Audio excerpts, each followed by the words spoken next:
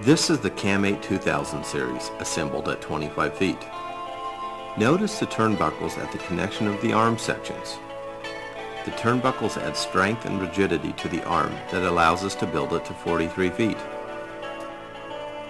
The 2000 series assembles like the Travel series with the exception of the turnbuckles and the cable assist.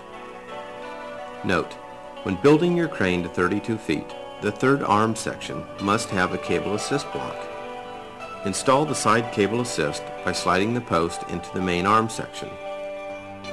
Then connect the ball ends of the cable into the tail section and the arm section. Next, place the cable into the groove of the post and tighten the ratchet strap.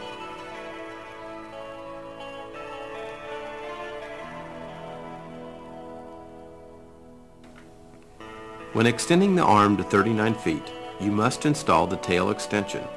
Once installed, connect the cable assist that was disconnected from the tail section to the tail extension. Then install the tail section. Now add the 6-foot arm section. Now install the overhead cable assist. Slide the post into the hole on the main arm section.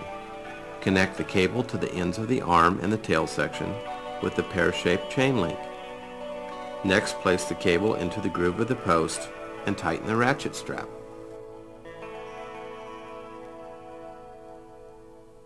When extending the arm to 43 feet, remove the cable assist and nose. Install the 6-foot arm section and nose assembly. Now install the longer side cable assist post. Connect the side cable assist used at 32 and 39 feet. Now install the 43-foot cable assist to the tail and nose of the arm. Place the cable into the groove of the post and tighten the cables. Next, install the overhead cable assist post. Attach the optional lower cable to the mounting point of the turnbuckle on the 4th arm section. Then attach the other end to the tail section and tighten the cable. Attach the 43-foot cable assist to the last arm section. Slip the cable into the groove on the cable assist post and tighten the cable. Now that you've assembled your Cammate crane, you're ready to install the electronics. First, you will install the fork assembly. This part connects the head to the arm. Install the 4 knobs and make sure the studs don't exceed the length of the hole. This could cause damage to the arm.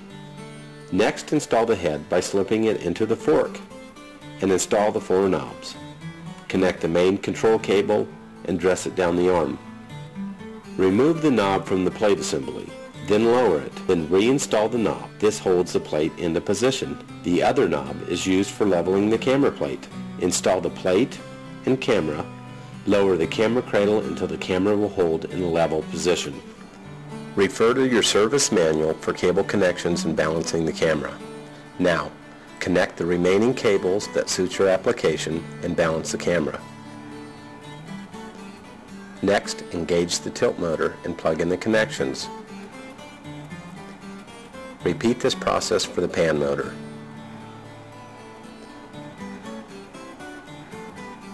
Now install the control box mounting bracket. Next, install the control box by slipping the pin in. Place the monitor on top of the control box and strap it down. Plug the main control cable in and coil the excess cable on the opposite side of the arm. Use a bungee cord to attach it. Now install the joystick assembly and the pistol grip assembly.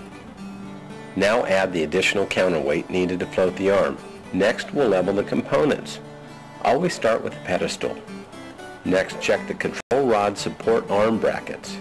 Then check the fork assembly. Turn the control rod adjustment leveling screw to level the fork. Check the fork in the other direction. This adjustment is made by loosening the Allen bolts under the cap at the end of the arm. The last thing you check is the camera plate assembly. Use the knobs on the side of the plate to make this adjustment.